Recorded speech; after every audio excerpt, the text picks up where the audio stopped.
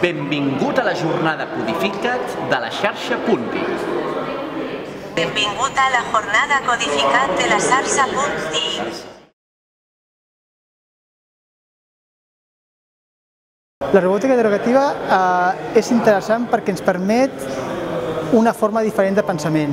Ens permet unes habilitats de pensament, entrenar unes habilitats de pensament d'una forma més fàcil que d'altres maneres. Ens permet incentivar la creativitat, ens permet treballar en equip, ens permet un pensament estructurat, una lògica de pensament i habilitats relacionades amb aquest aspecte.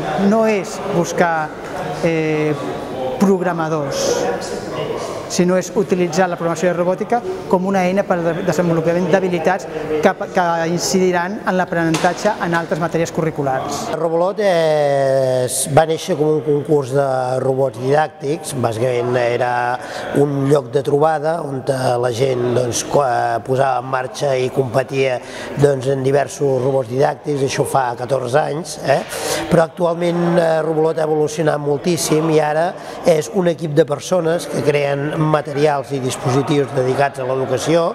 És també un espai de trobada de professors, on professors de tot Catalunya i d'altres llocs d'Espanya, inclús de fora, venen a explicar i escoltar experiències d'altra gent. És un lloc on hi ha alumnes que poden fer tallers de diversos tipus de tecnologies relacionats amb la didàctica durant el mes d'abril, i és també un lloc on els nois continuen podent fer competicions, però no només dels robots didàctics, sinó de qualsevol enginy tecnològic, o sigui, qualsevol cosa que tingui a veure amb la tecnologia. És molt divertit, perquè els alumnes al principi, quan dius que portaràs robots, s'imaginen un robot estàndard, s'imaginen un humanoide. Clar, és el robot típic que surt. Llavors, quan s'ensenyes segons quines coses, es queden una mica, moltes vegades, com diu, però profe, això no és un robot, això no és el que és. Llavors, expliquem què és un robot, i llavors acabem a la conclusió que un robot era allò que hem parlat, o sigui, és un giny, és un aparell que pots programar perquè faci coses de forma autònoma. Bàsicament hem explicat dues experiències diferents. La primera que hem explicat va ser la que vam realitzar pel taller per la celebració del 20è aniversari de l'associació, que vam fer un taller bastant lúdic de construcció d'un robot i va ser una experiència bastant divertida. La segona experiència que m'he explicat ha sigut la Robotep, que ha sigut durant el 2014. Ens hem estat trobant unes quantes persones interessades en robòtica en general i en concret en Arduino. Ens hem estat trobant un dia a la setmana per començar a aprendre, experimentant amb la robòtica educativa. La nostra idea de la moto és tindre un dispositiu, tindre una andròmina mòbil tecnològica i oberta.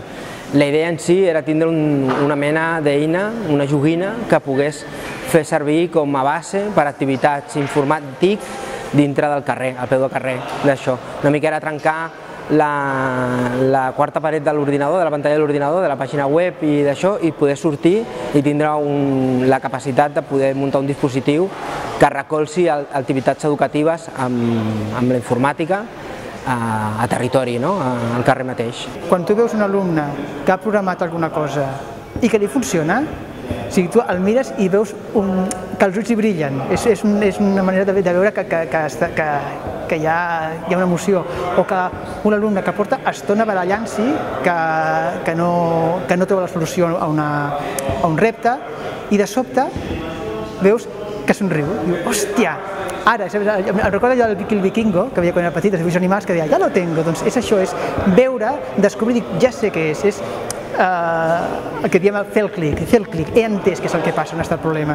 Ara estem treballant amb el projecte Imagina Scratch, que és elements de robòtica i didàctica pel camp de primària, Imagina Arduino, que és elements de robòtica didàctica que tenen a veure amb Arduino, o sigui, més pel camp de secundària, i finalment estem treballant també, sobretot per el que fa amb el tema de primària, elements per interactuar amb l'entorn informàtic, com seria amb l'escratx destinats a l'aprenentatge dels més petits.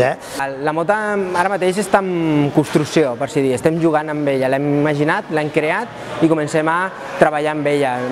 Activitats, ja ha sortit al carrer, ja ha tingut el seu bateig allà al barri i ha servit com a base per animar una festa, poder fer un streaming en directe de l'acte, digitalitzar memòries col·lectives de gent del barri i avui l'han presentat aquí. La mota no és només la taula, el carrito que li diem, sinó que va acompanyada de 4 motxilles educatives que cada motxilla autònomament també funcionen i que serveixen per diferents activitats. I la motxilla que portàvem avui aquí era la motxilla d'Arduino, perquè és una motxilla que té el material suficient com per fer activitats d'Arduino, de robòtica educativa, també, amb gent, amb nanos.